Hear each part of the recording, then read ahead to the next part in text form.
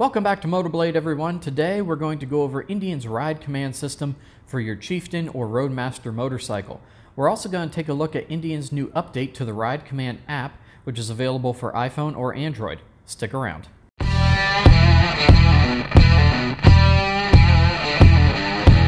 Alright guys, we'll let ride command boot up here.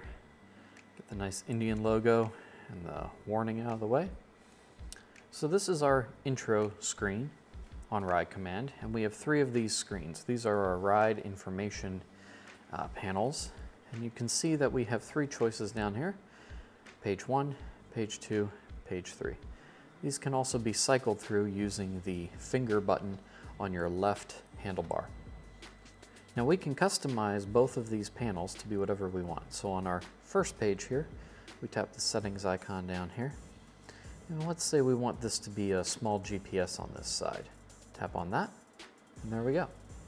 If we go over here to vehicle status and go down here to this settings icon, we tap on that, and let's say we want that to be our Bluetooth audio. And there we go. You can change your audio connection from right there. Mine's already paired with my phone, so that was what I was last listening to with Bluetooth.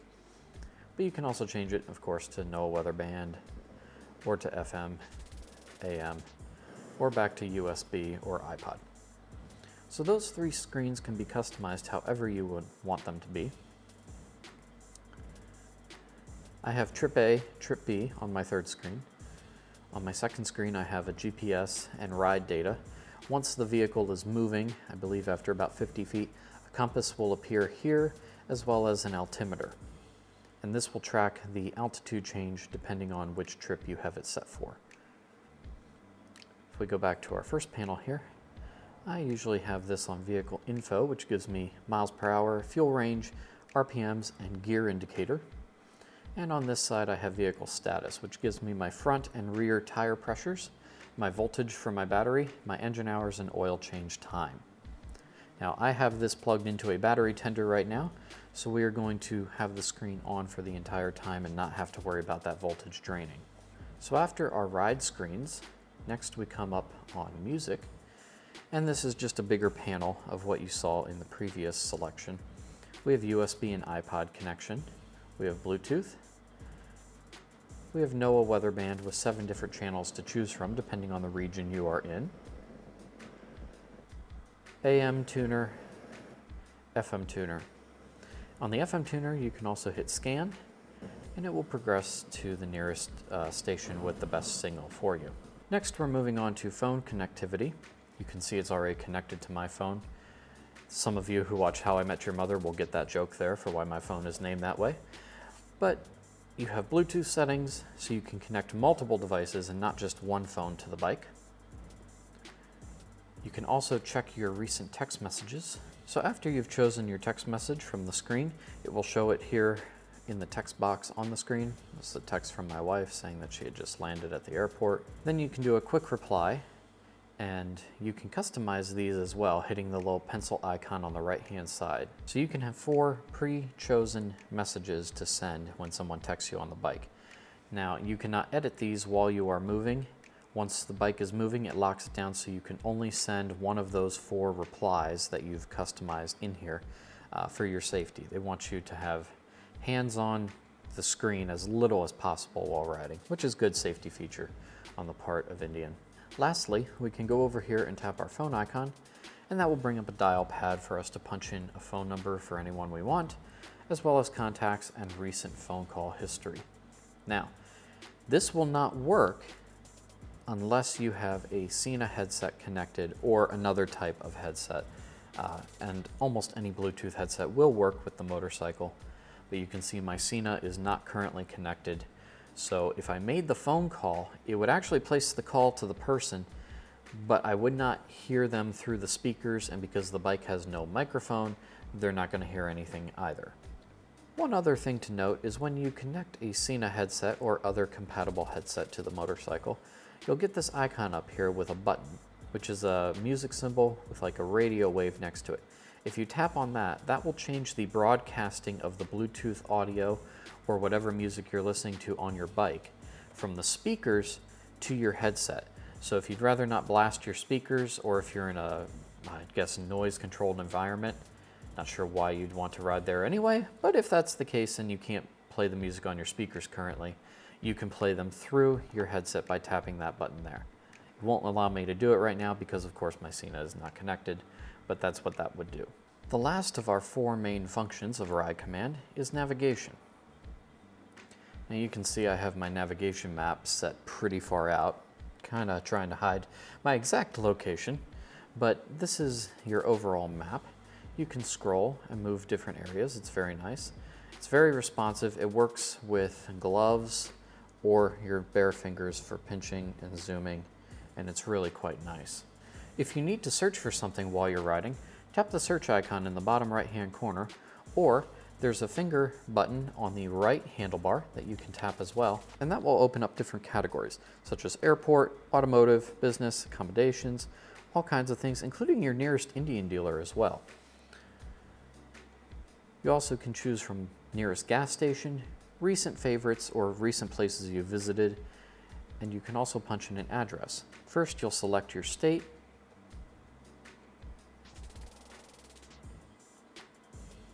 and then you punch in the city, then the street, and then the street number that you're looking for. It is very fast, very responsive, and calculates the routes incredibly well. Now that we've gone over the main features of the Indian Ride Command system, let's look into the settings and behind the scenes of this system.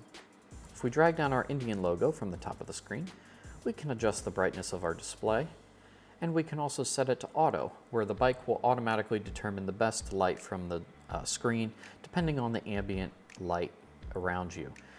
I have never had any issues with auto, and unless I'm filming, I generally leave it on auto because the bike does a great job with that. You also have immediate access to text messages, phone, and Bluetooth connectivity for your phone from this panel, as well as for your headset if it's connected. If we tap on the settings icon in the upper right-hand corner, we get taken to our settings of Ride Command. Under Vehicle, the first thing down here you'll notice is Override Automatic Power Down. I have this currently turned on because I have my bike plugged into the wall. Otherwise, the bike would turn off after about 2 or 3 minutes of inactivity to preserve your battery life. If we go to the top, we have Oil Life and Service Reset. That's usually handled by your local Indian dealer, or if you change your oil yourself, you'll want to reset that. Under Vehicle Diagnostics, if your bike is giving you a diagnostic code or an error code, it would display here so you could see what's going on. Tire pressure monitoring, coming in here, if you change the tires or you need to reset your tire pressure monitoring system, you would do that from this panel. Lastly, and a really cool feature here, is GPS status. Maybe I'm just a nerd, but I find this really cool. Let's open GPS status here. And right now I'm covering my latitude and longitudinal coordinates, again to protect my address, but you can see the satellites overhead in relation to your motorcycle and your current lock onto different satellites and the current time and basically your GPS connectivity in relation to all the satellites.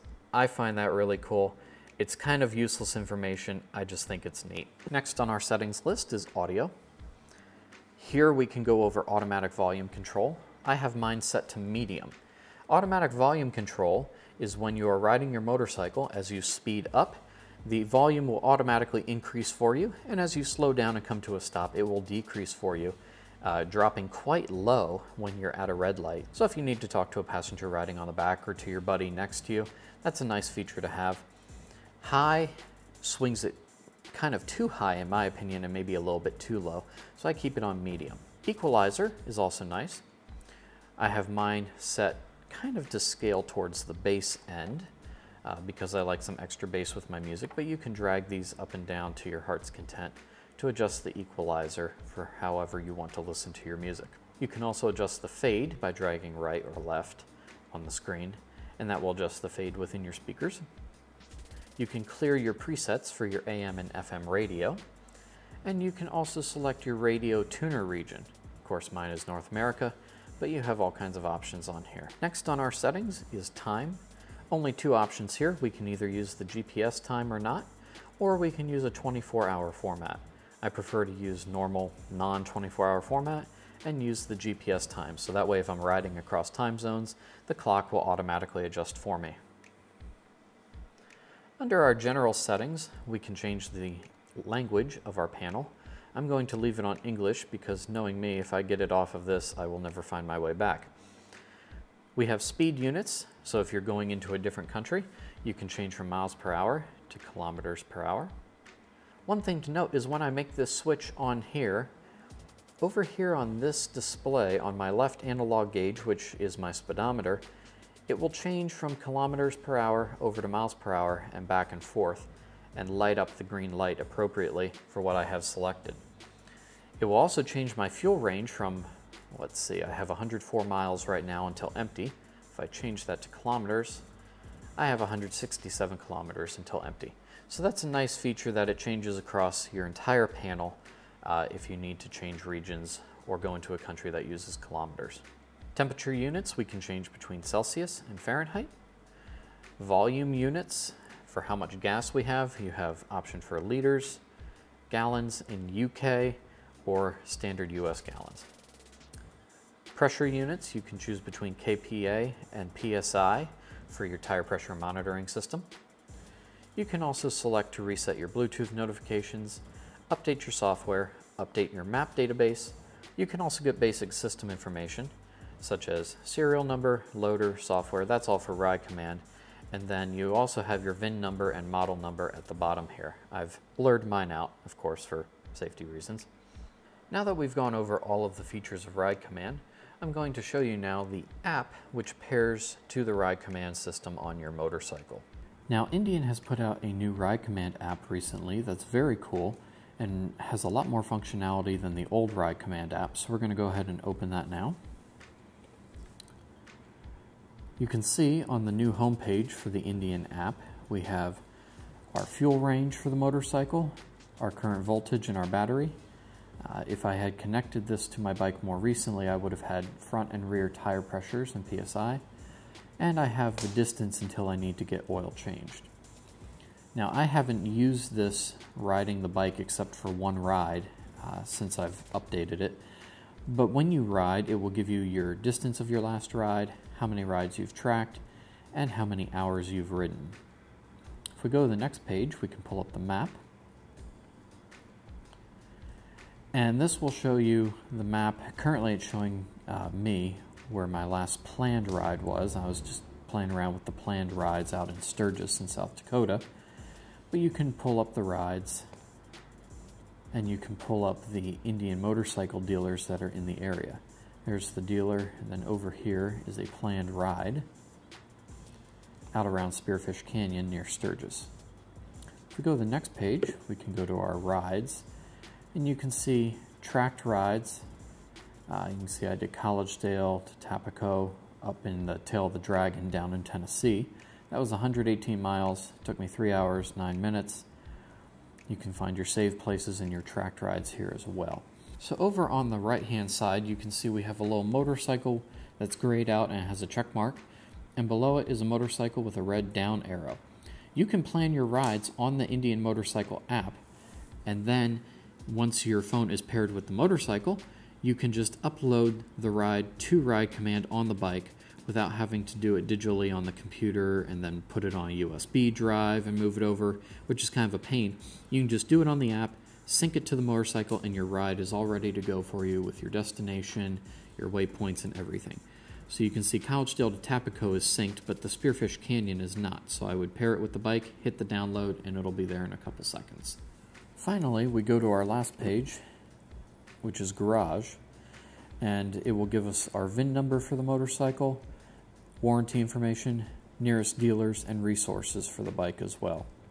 Let's go back to home for a moment, tap on our menu icon. From the menu, we can set up our profile, which is basically setting up information about the bike and your Indian Ride Command login info.